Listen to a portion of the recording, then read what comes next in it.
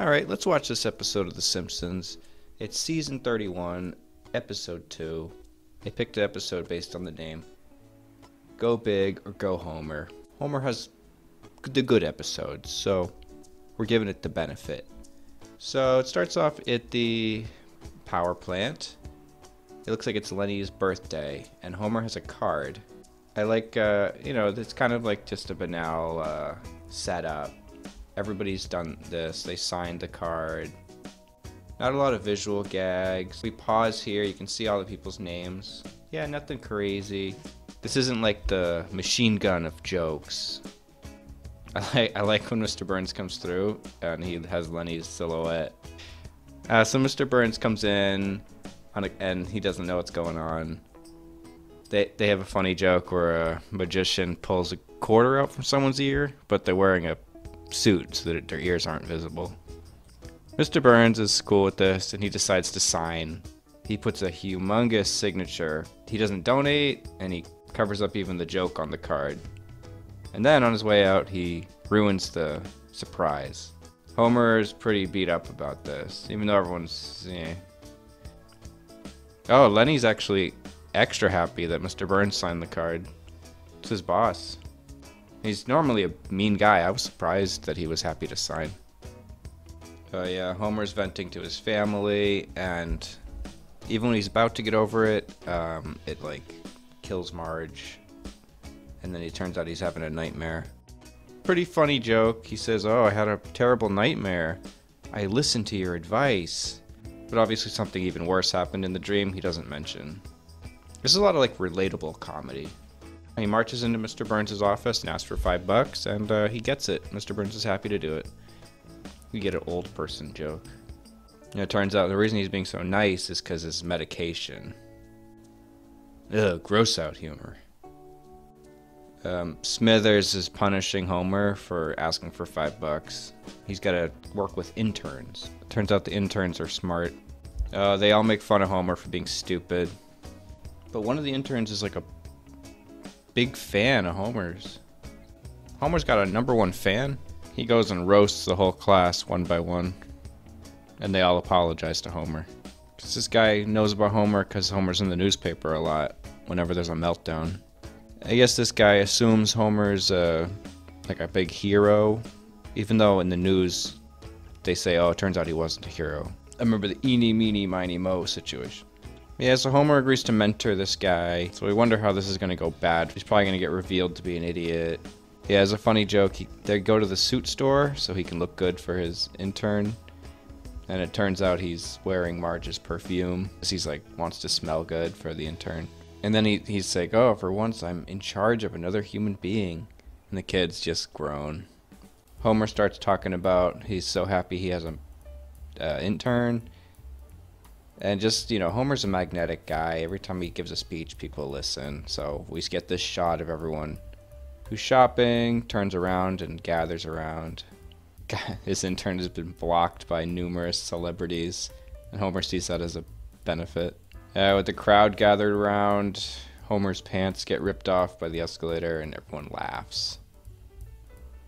Yeah, they'll come around again. They always do. I like that. I got your coffee the way you like it. No coffee, just donut holes. This guy thinks Homer's smart. It's confirmed. Homer shows him inspirational posters and then gives vague notions about what to do. The guy is not listening anyway. He's just too excited. He mispronounces nuclear. Subtle. Homer wants to have somebody compliment him in front of his family, so he invites the intern to dinner. I think the intern's name is Mike. Oh, that's interesting. The guy makes a Mr. Plow reference. But earlier, Homer's shoveling his driveway, and he's wearing a coat that's not the Mr. Plow coat. It's like an Adams coat. And this guy's having a daughter, but he wants to name it Patrick, after an athlete. Yeah, this episode's a lot of just relatable comedy, as opposed to, like, jokes. Homer's wearing the mentor tie. Earlier he had a decent tie, and then he had like a really badly made mentor tie because he wanted to look good.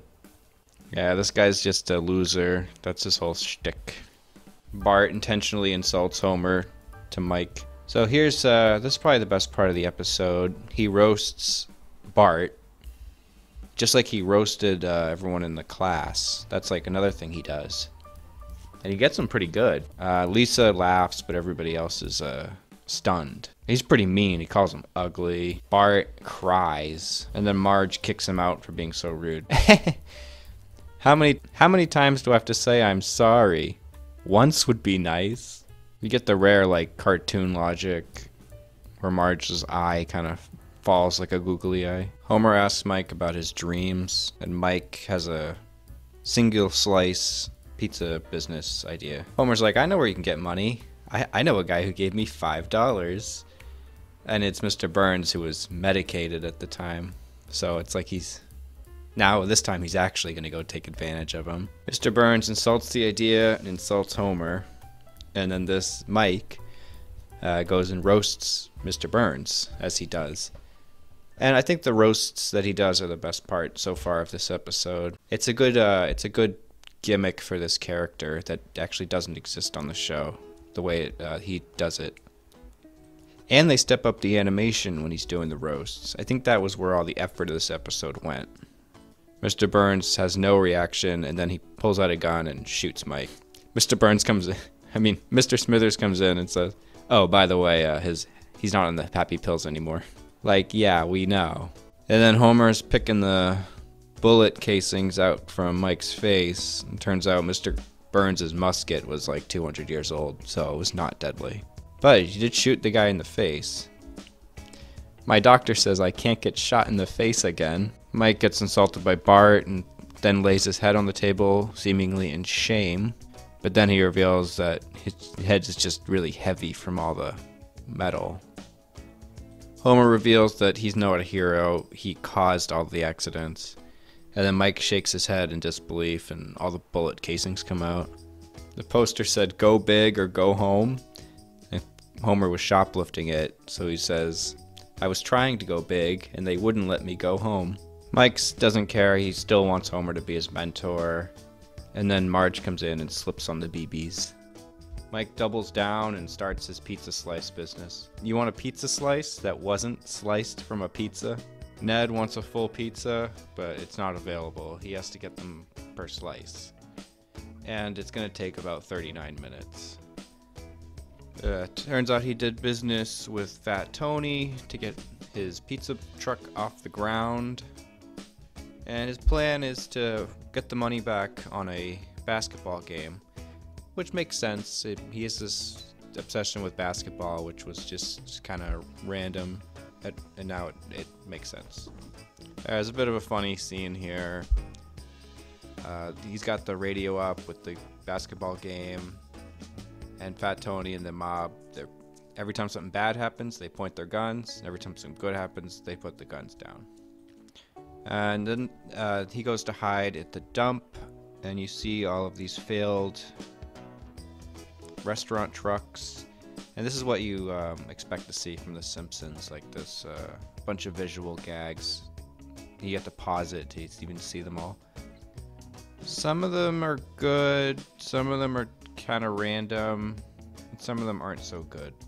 Like Chicken Pot Arnie's. Arnie doesn't rhyme with pie. I don't understand. Oh, Arnie Pie in the Sky. Okay. Some of these aren't like puns, they're just bad food ideas. The mob corners them, and they smell Ned's pizza that they were cooking. Decide to eat it before killing Mike. Well, they like the pizza, but they don't think food trucks are profitable because they're in a food truck graveyard. And then Homer has the idea that they could run basketball betting out of the food truck. And Fat Tony says that's a good idea. The truck is doing good, and they're also selling weed out of the truck. So Fat Tony's like, wow, your idea was really good, so you're a good mentor. And Homer gets all happy. The end. Oh, but then they have a little slideshow at the end. Some visual gags. Pizza's too hot for Burns. Basketball joke I don't get. He's getting his baby signed by a basketball star. He goes to Shark Tank with this idea for some reason. The magician comes back. I liked how Homer was impressed that Carl didn't write regards, and then no one else did. But when Burns writes his signature, he writes regards. And I like how Mike says he can't get shot in the face again. And then later in the episode, the mob points the guns at his face. There's also the parallel with Homer. He asks Burns for money, and it's punished for it. But then it turns into something good. Likewise, Mike asks Fat Tony for money at the end of the episode, and it turns into a good outcome for him. There were a few things I didn't understand, like why did Fat Tony give Mike money for a food truck, but then states he doesn't think food trucks are profitable. And he comes to collect the money so quickly. And I also don't understand why Homer was not shown wearing a Mr. Plow coat. He wears 2 different coats throughout the episode. And Mike mentions Mr. Plow. That's the only reason I think he should have worn the plow coat at some point. But yeah, I think it was a good episode overall. And I actually kind of like the Mike character. It would be nice to see him do some more roasts of the residents of Springfield. Well, let me know what you think.